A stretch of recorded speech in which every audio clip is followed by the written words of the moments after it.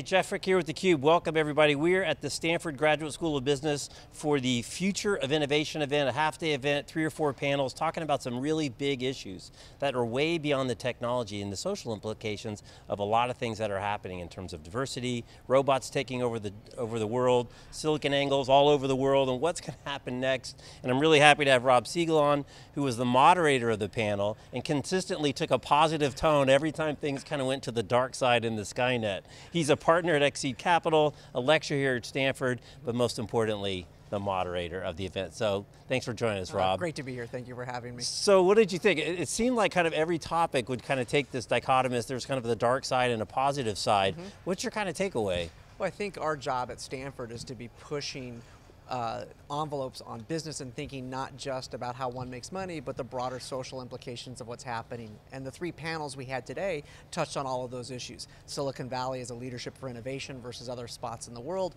diversity in the workplace, and of course the role of the gig economy and a variable workplace. Now you're in a great spot, because as a VC you get to see a lot of new and innovative thinkers. Being here at the school, I think it's so great to have kind of one foot in academia with the young folks, or not that young, but the young folks coming up. What's your take on kind of the difference between the youngsters coming up through the school now and what you see kind of with more I guess you don't deal with probably too many old people. You're a venture capitalist. You don't like old guys coming in. Well, that's not exactly true. Experience can inform what happens. Andy Grove used to tell us at Intel that every generation thinks they've discovered sex, and by definition that can't be true, because we wouldn't be here as a species if that were the case. Right. And so what you find is you get new technologies and new ways of doing business. However, they can be informed by things that we've learned in the past. I think with the students what we see is a very broad global perspective. They understand that their businesses might start here in the valley, but very quickly will become national and global operations, and they want to make sure that they can be getting to scale with a speed and an energy that's required to have a real impact. Yeah, it's interesting on the diversity front, because so many successful startups are founded by immigrants or first-generation Americans, a completely disproportionate number to the population. Why do you think that is, and what's kind of the takeaway from that? I think our country has been built by immigrants over the last several hundred years, and people come here for a higher quality of life. They come here, they want to give their children the opportunity to live in freedom, to have economic comfort, and so I think that entrepreneurs, when they often come from immigrant families because they're hungry, they may not have necessarily had the creature comforts that older generations have had, and so they see an opportunity where no one's getting in the way and no one's slowing them down. Right. And I think that's part of the magic of the Valley. When we're teaching in front of the class, it's like teaching at the UN. Accents, names from all over the world. You see it from North America, South America, Europe, Asia. It is pretty magical when you see the blending of people, and they bring that global perspective into everything they do when they're here for 2 years. It's really funny kind of in the political scene right now, which is so much civil discord, and I think it's really unfortunate as a society. It's really hard to have a discussion and a disagreement and keep it civil and keep it logical before people start going bananas. And the American dream is dead, blah, blah, blah. But you can see in these people that have come here that maybe it's not the best system, maybe sure we have bugs and warts and this and that, but they're the ones that see that dream is still alive and come to places like Stanford and Silicon Valley to actually execute on it, and many times do. Well, if you want to have a good day, hang out with me. Whether I'm here at Stanford and you see the students who have so much energy for the impact they're going to have on the world, be it in business or in nonprofits, an entrepreneur who comes in with an idea that he or she thinks is really going to have a big impact on the universe, everybody brings that positive attitude. If you look at the history of our country over the last 250 years, the post-World War II period was actually kind of an anomaly where you were able to get things done politically, and there's the apocryphal story of Reagan and Tip O'Neill having a cocktail on a Friday afternoon, but yet in the history of our country, if you go back to the times of Alexander Hamilton, politics has never been bad. Politics used to be and always has been very aggressive. And so I think what we're seeing now is just perhaps a reversion to the mean of what politics has been in our country, but we've now got social media to amplify it in ways that it wasn't amplified before. Every single thing, right? So in the panels today, you kind of cheated because you prepared for the panels and you talked to everybody, but were there any surprises that came out in the panels that either you didn't expect or kind of reinforced something that's kind of in the back of your head that you weren't necessarily looking for, or maybe in the Q&A that was a surprise today?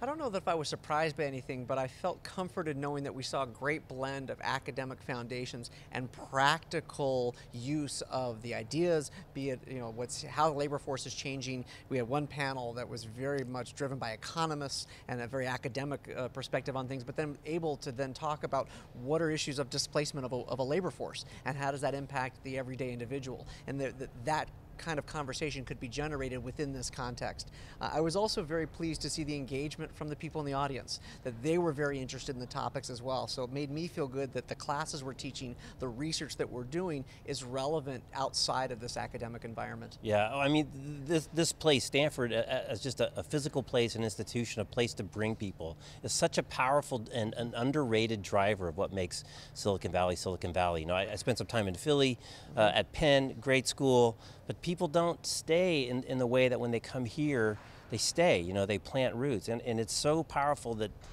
Stanford does pull in the surrounding areas, they pull in the neighborhoods. You've got things like the football game, which is a real community event that is such a driver of the magic of this place. Stanford as a university is again, one of those moments in time where we've had successful alumni, we've got great researchers and spectacular students, and it becomes a positive reinforcing circle where people come and want to stay. And it doesn't hurt that the weather's like this, That's and there's the big part of it. And there's not a cloud in the sky anywhere.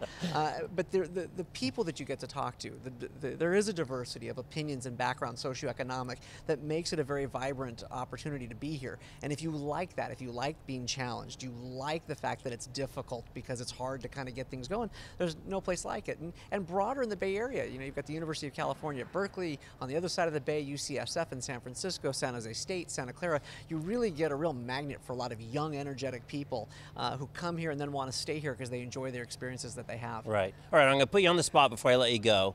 You get to sit and listen to a lot of entrepreneurs. What are you seeing from the venture side? What things are kind of coming through the door? Anything new? Is there some things that we don't necessarily think about beyond AI and ML and AR and VR? What are some of the things you guys are seeing, some themes? So I think if we're talking about it in the press, it's already too late. And the role of a venture capitalist is to be on the tip of the curve, but more importantly, following the entrepreneurs who are on the tip of a curve. So we're at a platform change. What's happened with mobile, what's happened with enterprise software, big changes, and we're going to continue to see big changes, but we're actually getting that transition out. We're at the end of a boom and bust cycle here in the Valley, and that means the new boom is going to be starting soon. And the good news is no one knows what's coming, and that's like hitting the reset button for all of us. Right. So I'm excited because now I know that everything that I might have dismissed before, I should be paying attention to, because we're about to have a new world order. Now, I don't know if that's going to happen in 1 year or 3 years or 5 years, but I know it's coming. And there's a Schumpeterian creative destruction of Silicon Valley, and we're going through it again right now. I can't wait for the next one. It's amazing, people talk about will there be other Silicon Valleys, but having been here for over 30 years and just to see wave after wave after wave of new thing is just fascinating. And another one, the one that's in the press is right around the corner. I don't even know the one you're talking about. We'll have to check in 5 years and see how it all worked out. It's a pretty amazing thing that whether it was started with semiconductors and then personal computers and then Web 1.0 and then social media, then now new sorts of platforms, the sharing economy, it just keeps happening over and over again. I can't wait for the next one. Those pesky guys in Seattle got the cloud thing, so we'll let them have the cloud. Because it's cloudy in Seattle, so that only makes sense. All right, Rob, well thanks for taking a few minutes of your time and really great job on the panel today. Thank you very much, thanks for having me. Tough to manage all those big egos on both sides, on the panels and in the audience. So he's Rob Siegel, I'm Jeff Frick. You're watching theCUBE. We're at the Stanford Graduate School of Business. Thanks for watching, we'll catch you next time.